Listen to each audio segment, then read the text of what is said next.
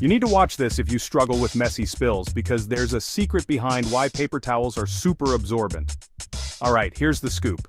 Paper towels and tissues might look similar, but they've got some key differences. First off, it's all about the fibers. Paper towels are made with a mix of cellulose fibers that are more loosely woven. This creates tiny air pockets. Think of these pockets as mini reservoirs ready to soak up liquid. Now let's talk about layers. Most paper towels have multiple layers or plies. More layers mean more surface area to trap moisture. Tissues?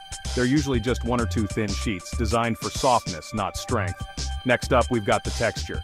Ever notice those little bumps and grooves on paper towels? They're not just for show. This texture increases the surface area even more, allowing paper towels to grab and hold on to liquid way better than tissues. And here's a fun fact. Paper towels often have added chemicals like wet strength resin.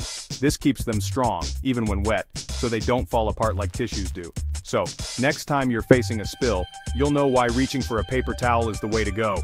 They're engineered for absorbency, one fiber at a time. And that, my friends, is the secret behind their super absorbency. Stay curious, and keep those paper towels handy.